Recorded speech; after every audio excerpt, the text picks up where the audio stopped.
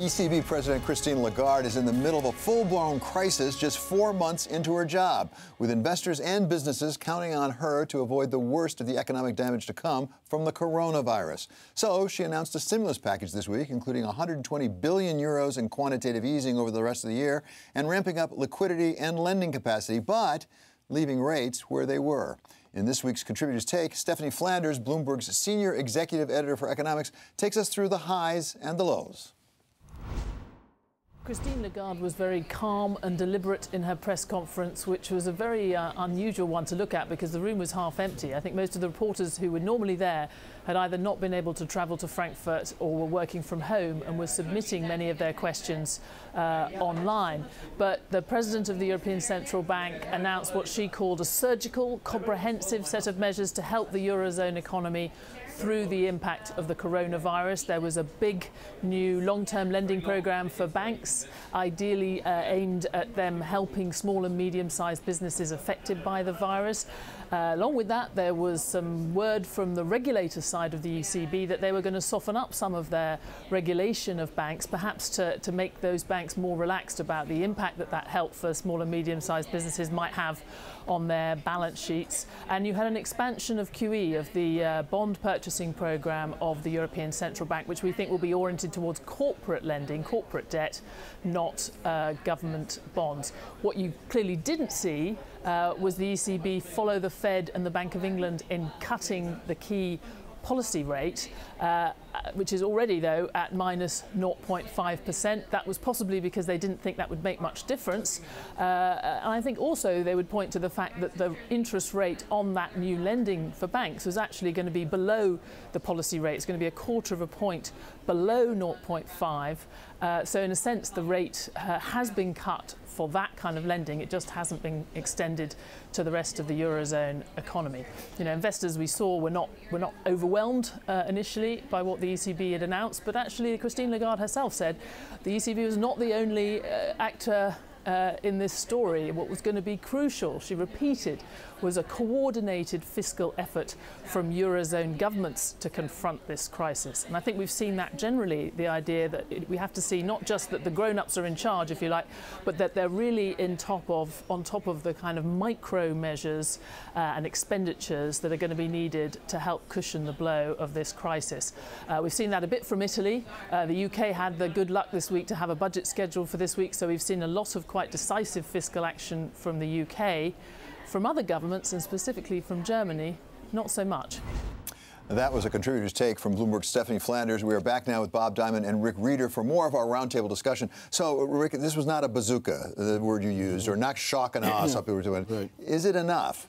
So I think we're beyond the idea of monetary policy comes to save the day. I mean, I think people compare this to the 80s or 90s when interest rates were significantly higher. When you move rate down, you can have a real effect. Interest rates are not symmetric when you reach the lower bound. When you get to zero, you hurt pension funds, insurance companies, individuals when you get to negative interest rates.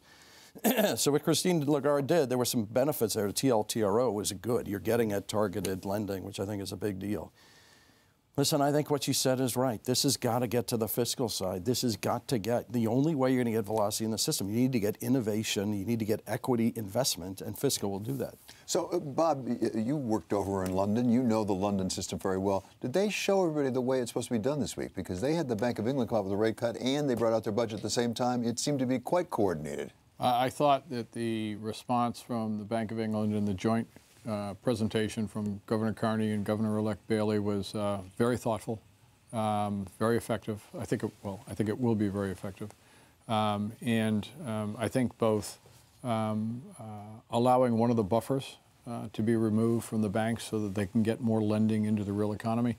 I thought their liquidity measures, and if you think back to the financial crisis in 2008, those types of things weren't done at that time. So I think it is helpful, but I'll come back to the point Rick and I have been making, and now Christine Lagarde.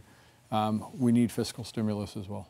What about the backing off on some of the reserve requirements of the banks? Because the Bank of England also did that. There's talk about that here as well. I mean, everybody thinks it was a good thing in 2008 what we did, make the banks stronger. We need them right now. But should we be backing off some for the time being? Yeah, I mean, the regulatory dynamic is really significant. You think about what happened in the off-the-run Treasury market. I've never seen that before. the bid-ask spread in some of the off-the-run treasuries was multiple points. That is a function of the banking system getting gummed up. You look at companies that are drawn on their bank lines, et cetera. When the banks don't have the ability to get in there, you need to do that. And by the way, it can be in short-term nature. You don't need to do permanent change, but you need to bridge the dynamic where you're getting more liquidity in the system and you're getting a better functioning environment. Some regulatory relief would be really helpful. Is liquidity more important than actually the interest rate right at the moment? For example, for the Fed, are they better off really just injecting dollars into the system? 100%. And I think my opinion, just one of many opinions, is we used a bullet we didn't need to use with the rate cut here recently. I don't think that Governor Powell wants to go to negative interest rates. I don't think the UK wants to go to negative interest rates, and we used a bullet. What is really impressive is the bazooka they used in the repo markets. And, you know, one of the businesses that we've invested in, South Street Securities, is an independent broker-dealer, a non-bank holding company that does U.S. Treasury and mortgage repo. I see in that business the liquidity in the short end of the market has never been more robust in, I think, since 2008 and 2009 than it is now. As you'll recall, David, that during Dodd-Frank, there were changes to open market operations that the New York Fed could operate in, and a lot of that is being kind of taken back a little bit, and we're seeing much more activity from the Fed to ensure that liquidity in the repo markets. And I think, you know, for the functioning of the short end of the curve, I think it's enormously helpful. And I think you're spot on. I think that's been more important than the rate cut. So the Fed did act this week to inject some liquidity, but was it enough? Yes. I mean, that was a bazooka. It was awe-inspiring in terms of the amount they did. And listen, when you put that sort of liquidity in, you know, you were starting to see pressures in the last couple of days in the mortgage market. Listen, the mortgage market, when you bring interest rates down, mortgage rates are supposed to come down in a parallel way, if not more so. Mortgage rates actually were moving higher. Why was that the case? The system is gummed up. You needed to provide better funding, which happened. You need to provide better liquidity. And the other thing that I don't think people consider enough, when you put liquidity in the system, it takes pressure off the dollar. We operate in a global financial system. When you take pressure off the dollar, it makes it easier for emerging markets. It lets emerging markets go and enact policy on their own. That is a really big deal. Liquidity gets in the system, and it's got a real velocity to it, and they addressed it, and they had to do it. But you were seeing some cracks in the mechanism, and you can't buy other assets, you can't buy equities, you can't buy credit until the core asset, the risk-free rate, is solved.